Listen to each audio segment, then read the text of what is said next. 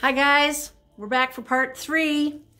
We're unboxing. So we got a whole bunch of Oracle and Tarot decks to go through. Let's get started. I got a bunch of the ancient 10 card tarot spreadsheets.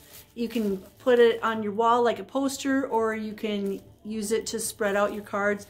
It's nice because, especially if you're just learning, it's like a giant cheat sheet. So we got a bunch of those in.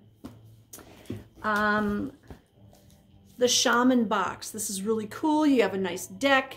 You have a book to go with it. There's a couple of the cards on the back. And, you know, it's very tribal looking. And honestly, you could take any one of these and make a really cool tattoo out of it. This is the Marseille Tarot book and deck set. There's no pictures. There's no pictures, but there's the all-seeing eye.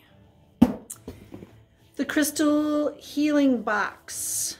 This is a book and a deck with a guide to healing stones and cards for divination and magic. So it's combining crystals and divination.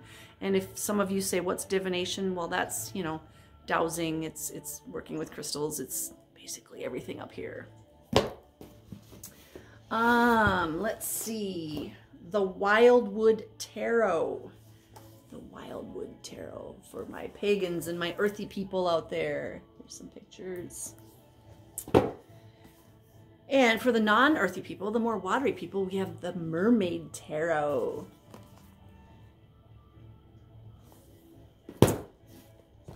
Let's see.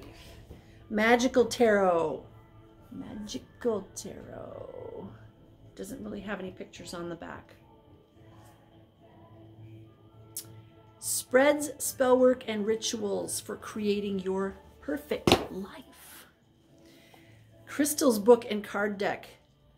I just think the box is gorgeous. Here is what's on the back.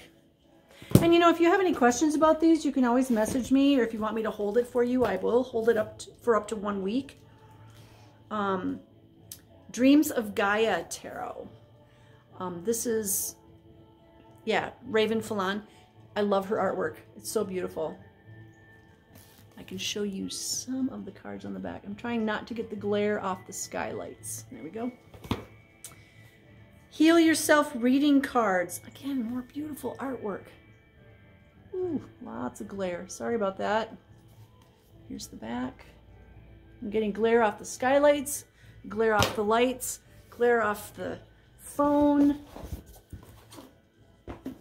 This is the Heaven and Earth Tarot deck. I use this in Pick a Stack a lot. I bought it because it's Heaven and Earth, and well, that's part of the name of my shop, Heaven and Earth Essentials. But I do really like the deck. It's a little bit dark, but I feel like it's more truthful, you know, because not everything is rainbows and unicorns. Tattoo Tarot. This is very bold colors. Here we go. Lots of tattooy stuff. Chakra reading cards. This is another deck that I have personally.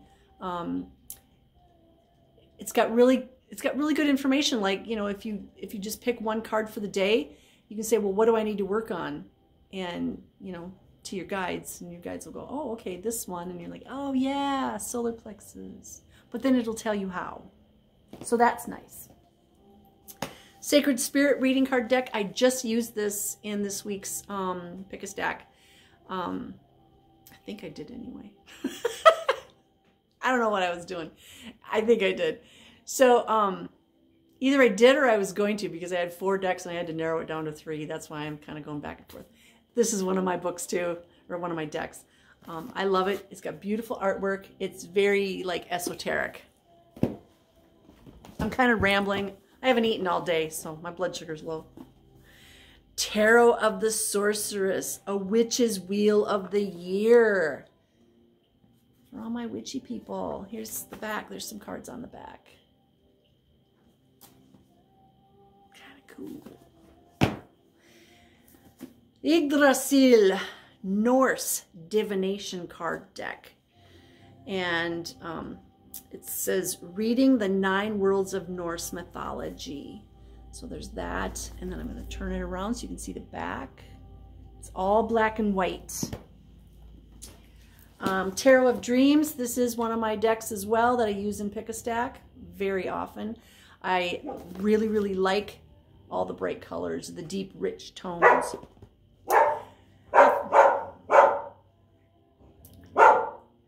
I'm going to cut it short because I have to go tell Althea, well, maybe, yeah, I'm going to tell her to stop barking.